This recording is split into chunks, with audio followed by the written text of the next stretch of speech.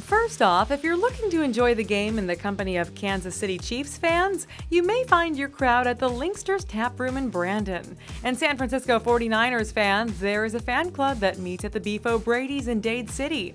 But if you're just looking to go and have a good time, here are a few places you can get to watch the big game. In St. Pete, head to Park and Rec, where you can watch the game and have a ton of fun games around you to play.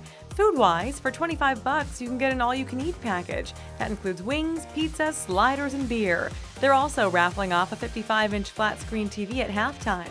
Right next door, you can also watch at The Avenue, known for their delicious burgers that are $15 or less. Also in St. Pete, there's Ferg Sports Bar and Grill. Boasting 84 TVs, they'll have a DJ during the game, wing specials, 10 wings for $10, and you can even bring your dog to watch the game with you. Across the bridge in Tampa, head to Hattrick's. They're offering a happy hour from 4 to 8 p.m. and 10 p.m. to close. Their wings are 85 cents each.